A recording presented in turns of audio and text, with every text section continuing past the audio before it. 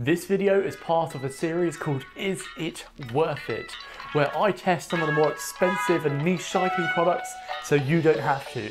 Previously, I've done two videos, one on oversized pulley wheels, and I've done another one on one-piece rear derailleur hangers, so I'll link them in the description if you want to go check them out. But this one is of course on ceramic bearings. Are ceramic bearings worth the money? Well, for this past year, I've been testing them on both my road bike and on my time trial bike. I've upgraded the bottom brackets and I've upgraded the wheels to ceramic bearings, and I've actually, funny enough, got oversized pulley wheels on both of them as well. Ceramic bearings are starting to become, well, very common. They're starting to be stock with the Chinese wheel sets, and a lot of Western wheel sets are coming with them now as well. So let's find out, are they worth it? And I'm going to share my experiences with you. Before we get into ceramic bearings, I want to talk to you about what actually makes a bearing faster. So first of all, there is the type of grease that you have in there. If you have like a thinner grease or more of an oil, that bearing is going to spin faster. If you have a thicker, more winter grease, it's obviously going to spin a bit slower. Then there's the grease fill rate. If you fill it with more grease, it's going to be harder for those bearings to push through the grease. And if you have less, it's going to make it spin a little bit faster again. Next up are the seals on the bearings, so the parts that cover the outsides. If they are non-contact seals, so the actual balls and the race isn't touching them, the bearing is going to be an even faster bearing. So race bearings tend to be non-contact seal bearings. Then probably the most important thing is the actual quality of the balls and the races inside the bearing. So the more round the ball and the smoother the race, the less wear that there's going to be in the bearing and less resistance. Tolerance is also important when you put the bearing into its press fit. If you have like an egg-shaped fit, or it doesn't fit perfectly in there, or it's too tight, then you're going to wear through that bearing quicker as well and increase the resistance. Finally, there's actually the hardness of the bearings itself, so the actual balls, and this is where ceramic bearings come in. So with a ceramic bearing, the actual ball itself in the bearing, that's what's hard.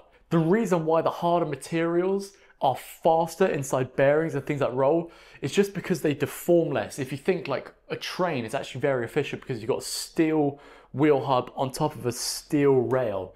So there's very little resistance as it runs over it.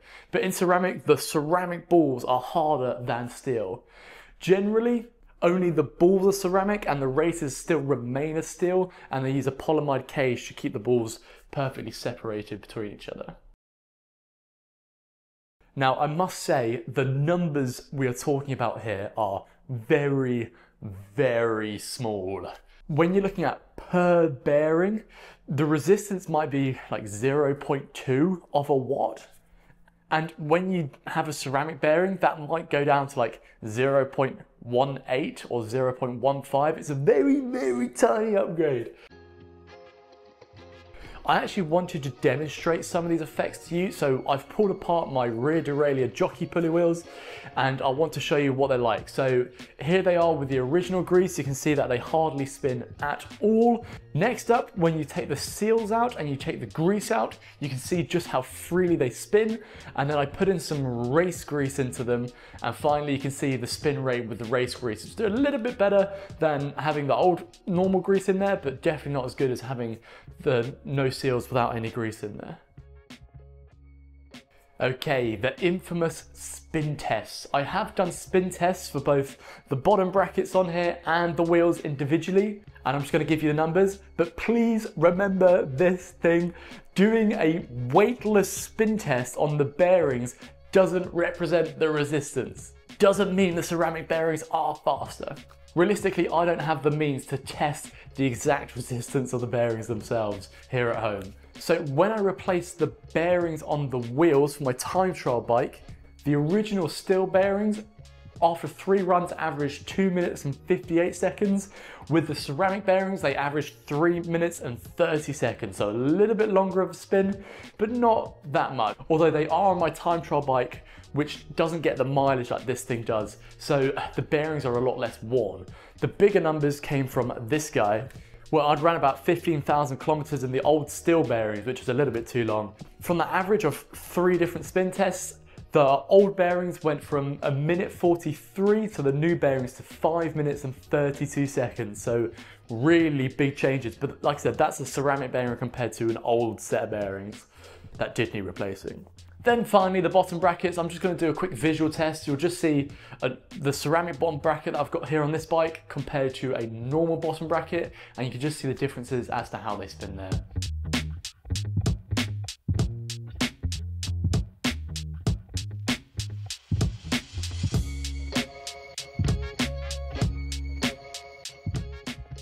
All right, here's the important question. You've bought your ceramic bearings. Did they feel faster? The answer is very obviously no. They did not feel faster at all.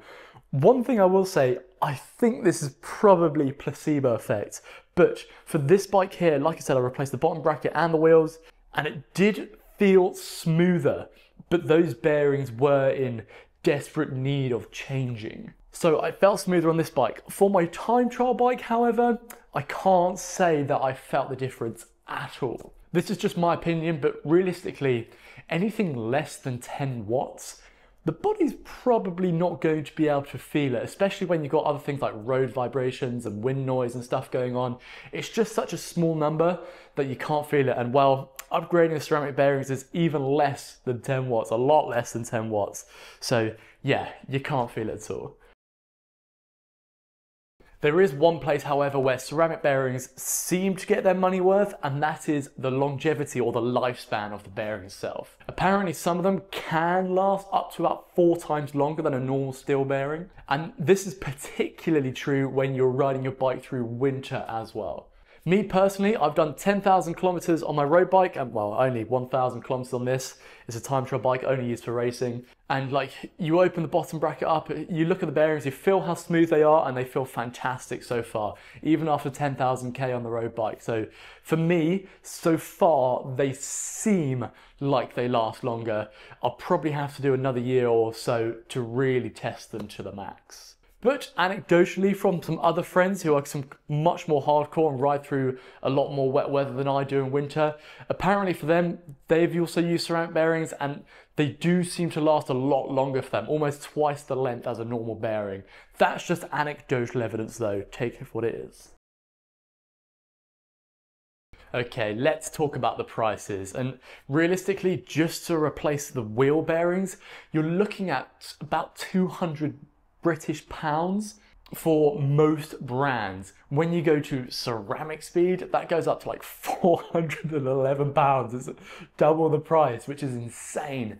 When you consider that like a steel race bearing with contactless seals is probably going to be in the range of 15 to 20 pounds. And just your regular bearing is going to be about £5 per bearing. That's compared to roughly £50, 40 to £50 per ceramic bearing that you buy. But if they really do last twice as long or 4 times longer, I guess it's less work and maintenance you have to do to your bike. So maybe it's not the end of the world. It's very likely that some of you will have seen a video by Hambini in the past. It must be like 5 or 8 years ago now maybe, where he really doesn't like the ceramic bearings and justifies his reasons and suggests they don't last as long. Then that's been countered by Zero Friction Cycling, which I'm also going to link down in the description below if you want to check this stuff out. It's like a 50-page read. I can't go over all the details here, but he counters that, suggests that actually his data isn't correct and stuff. It's a whole argument. They're probably still at ends with each other. I'm not going to get into it. I'm just going to link the stuff below if you want to check out for ceramic bearings and against ceramic bearings. One thing I do have to say on that matter though is I do think if ceramic bearings didn't work or didn't last longer, we would probably know by now and the companies would have been called out. I could still be wrong in the future though. Okay, the question you've been waiting for. Can I recommend them? For some reason, this is an upgrade that I really liked for my own bike, purely because I think I just went from some old bearings to some new bearings. So for the road bike, it felt like it made a difference. For the time trial bike, it didn't because they weren't old. So for me, placebo-wise, it seems to feel a bit smoother, but I don't think that I can recommend them. Maybe if you do a bit more riding through winter or you want to take your bike into the shop less often to get the bearings changed, then I think there's a justification for them. But for actual speed gains, whatever man, just buy some contactless race seals, put some race grease in there, and it's going to be just as fast as a ceramic bearing, to be honest. There is one bearing on here that I would like to shout out though that I can recommend, and that is the bottom bracket. I've bought this one from a company called Seabear. It cost me like £115, which is about 130 euros. And honestly, it's been fantastic for me. So when you consider the price of a good quality steel bottom bracket, anywhere from like 80 to 120 pounds, buying a ceramic bottom bracket for the same price, which should last longer, this has been a nice upgrade, I think. So it looks like that's my answer, guys. It's an upgrade that I liked, but can't necessarily recommend it. Will I be buying ceramic bearings again for my own bike? The answer is no, especially not for the wheels. When it comes to the bottom bracket from Seabear, I probably will keep buying them though, because I've really enjoyed that one. Anyway guys, have you had experiences with ceramic bottom brackets and bearings? Did you like them? Did they last longer? Did they not? And what are your thoughts? If you have any further questions for me, you can find me in the comments below. I reply to most things, or you can message me privately on Instagram over here. I've been Jason, this has been Cycling Unboxed. I'll see you in another video.